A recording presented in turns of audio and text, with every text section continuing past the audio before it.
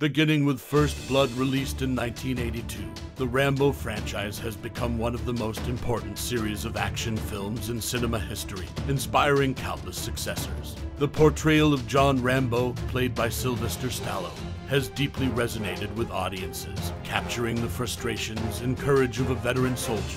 Rambo First Blood Part 2 takes the action to a whole new level.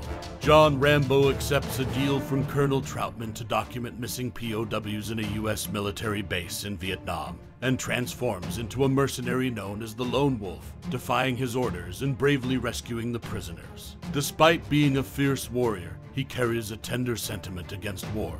John Rambo's character prompts viewers to reflect on the ethics of war, making him the most iconic and compassionate action hero in the hearts of the audience. Subscribe for more comic news and upcoming events.